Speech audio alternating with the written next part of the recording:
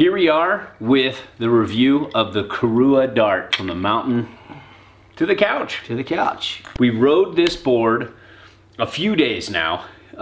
We rode it with, you had Cartels. Yep.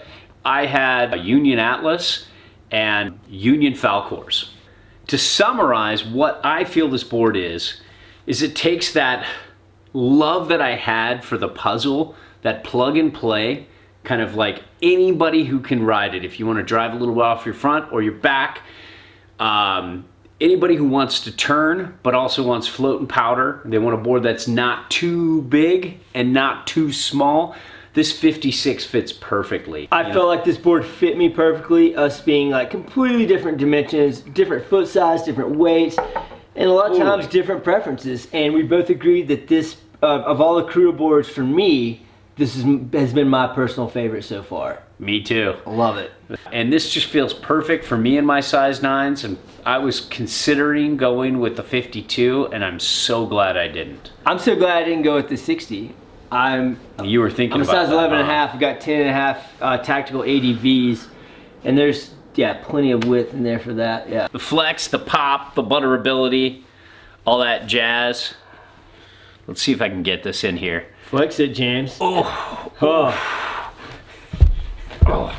This is some serious flex. Yeah. One thing I did notice though is playing around with the flex is when you flex it like this, there's a little, you know, when you flex it just on one part of the tail like you would on the turn, there's a little more give, but these things are still super stiff for a swallowtail. And they come into play in your turning because, you know, the tail doesn't start to rise up till like somewhere around here, so you get a little swallowtail in your turn. Don't you feel that way? Yeah, totally. I thought the swallowtail is actually one of my favorite features of this board. Maybe made it a little bit more forgiving than some of the other Korua shapes. So yeah, it's super poppy. It's super stiff. It's definitely not the stiffest of Korua's line. The camber profile, not being super catchy. It definitely feels technical. It's for advanced to expert riders who really understand how to turn, really understand how to, you know, wait and initiate a turn. You don't have to be the ultimate ripper because I'm riding it. It's not over the top. The front has that little bit of early rise, so it kind of alleviates you from a little bit of that catchiness. This feels almost like a full camber ride, doesn't it? There's a shit ton of camber on this board. Yeah. Great edge hold. Yeah, the edge hold is just for, there's nothing going on with the side cut that we know of. It's just a well done side cut. It can handle hard snow, no problem. And in good snow, this thing just carves. Just really holds. And the turn initiation, it's much faster than my old puzzle, a board I loved. I feel like it's just like a shortened swallow-tailed puzzle, you know? Because the puzzle liked that back foot carve, but it could also drive a little bit off the front foot. Right. You know, it just kind of suits any kind of rider, and that's what I like about this board. Laying out carves and just turning, this is like some of the most fun I've had all year. Yeah. Amazing. I haven't had this much fun in many boards. You know, just Korua understands turning. And you said that first run or second run, whereas I was kind of just like trying to get used to the board. I've been riding a lot of other different boards, less directional, and and I got on this thing, but yeah, loved it. But we both went 0, right? Do we both go 0 degree? 0, in the back? and then I went positive, and then I went slightly duck. I took the back foot on a little journey, right? Like every direction. What did you prefer with this board? I liked it zeroed. 0 was, but I liked, like, I think I put it up to like +9. Yep. And then I put it 0, and then I put it like -3. Yep. And I liked 0 the best. But overall, but this is what I love about this board. It fits almost any kind of, like, you know, if you're this kind of guy, you'll love it. If you're this kind of guy, you'll love it. If you're this kind of guy, you'll probably love it too. Right. And the speed on this, you would think this would just be sketchy off the tail, kind of bucky.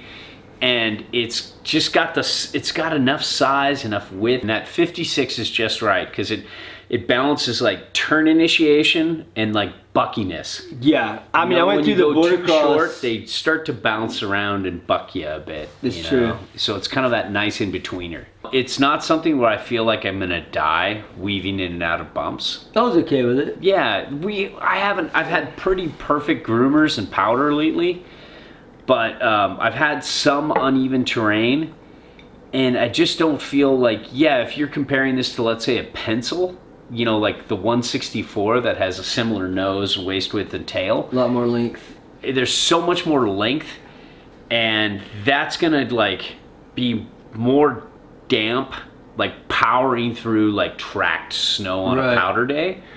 But this is gonna be nothing like those super short surfy boards. This is just kind of that perfect size where I feel like they took like, you know, like a 161 puzzle and just shrunk it into something fun and tweaked it around. And powder,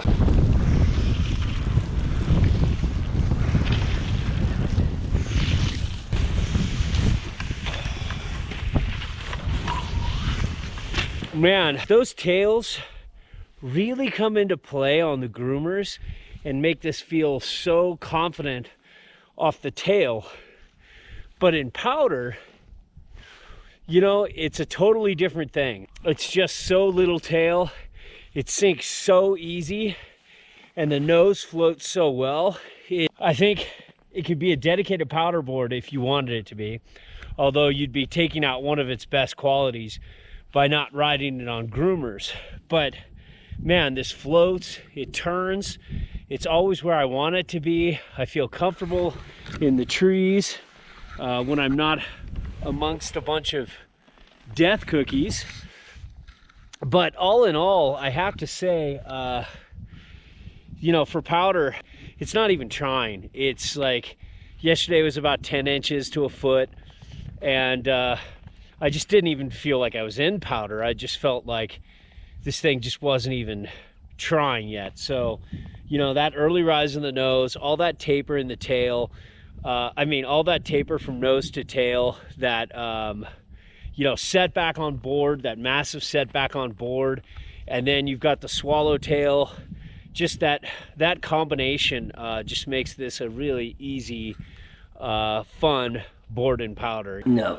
But overall, I fucking love this board. I'm so glad, you know, rarely, there's only been a few times where I bought a board and afterwards I'm like, I love it. That was the right choice, you know, especially when you can demo a board. Yeah. But I was getting so many reader requests and I was getting so antsy.